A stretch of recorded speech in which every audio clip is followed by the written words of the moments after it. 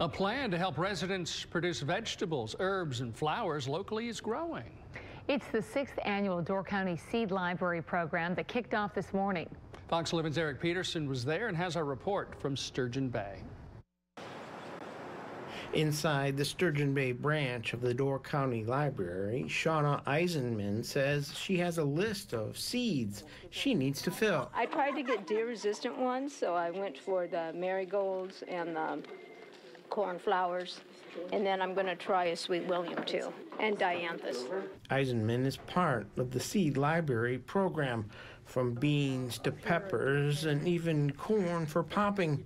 Librarian Laura Kayakan says more than 10,000 seeds are ready to go at all 8 branches. What we're trying to do is trim down the variety of seeds, of the basic seeds, so that we don't get overwhelmed, but then a lot of places donate seeds, so we have the chosen varieties plus the donated seeds, so there's quite a bit to choose from.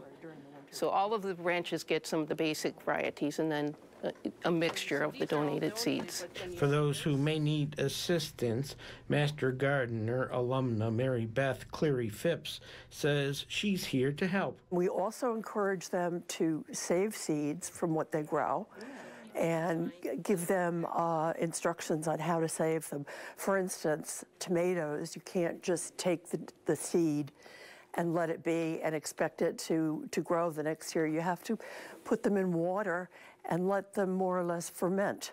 And then you dry them out, and then you save them for the following year. Meanwhile, Shauna Eisenman has her list completed.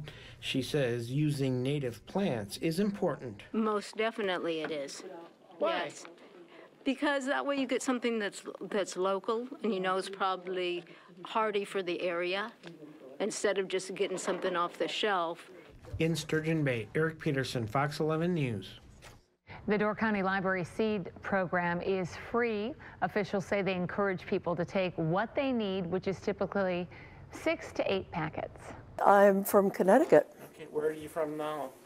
Sturgeon Bay. Okay.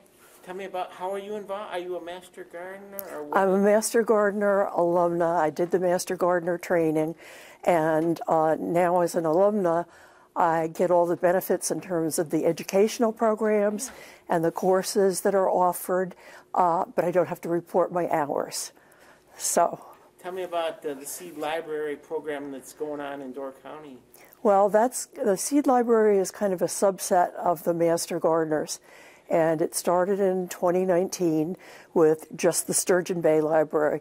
And since that time, it's grown to all 8 libraries in Door County. Wow. And it's, seeds are free. Anybody can be a member. And if you are a member, there's a great monthly newsletter that's full of information, including recipes and book recommendations. And I think that's it. Tell me about what are some of the favorites that people like to come and check out, so to speak? Tomatoes, lettuce, peppers, and the Ken Paschke beans are very popular, which we hope to have.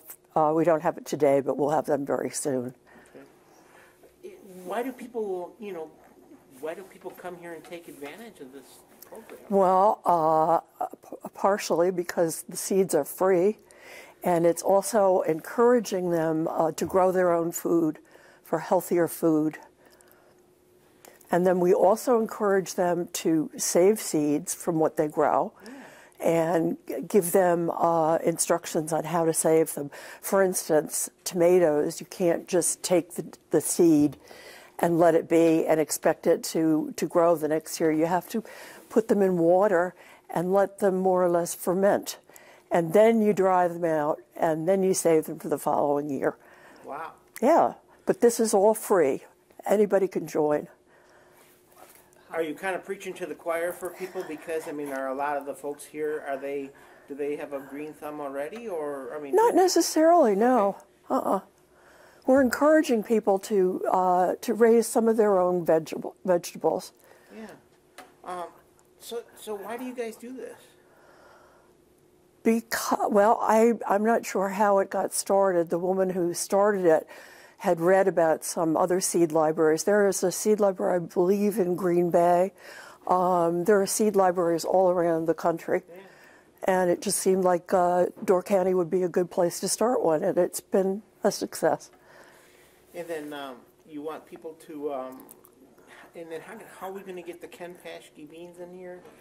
You said they're still, what's the status? Well, there's a program, there are seed stewards, and they take the Ken Paschke beans and grow them and then save them so we can have a continuing supply. Okay. And the stewards are still being signed up and getting their seeds. Okay. Once that happens, then we'll have some here for the general public to grow. So no Ken Paschkes today? No Ken Paschkes today, but they're coming soon. Got it. And then how many seeds do we have? Do we have tens of thousands? Or thousands, easily. Okay. All right. Okay. Anything else you want to add? Oh, people, they're free, but you don't want people to overload, kind of take what you need type stuff. What's that all about? Well, we don't want them to take, dozens. We want them to take, maybe 5 or 6 varieties. Yeah. Oh. The Seed Library has a website. Okay. They're also on Facebook, and you can sign up to become a member on the website. A member, and then what does that do? Well, they get the newsletter. Okay. And as I said, that will give them information on books that are relevant to whatever's happening seasonally, and it's just full of really good information and recipes, and tells people what's coming in the next month or so. Why do you like to garden? I've always liked to garden. My mother died when I was very young. I was 7. And each of the neighbors, one taught me how to knit, one got me involved in cooking, and one gave me plants from her garden, and that's where my love of gardening started. Wow. So, and it's continued. Wow. Yeah. Okay. All right. That should be good.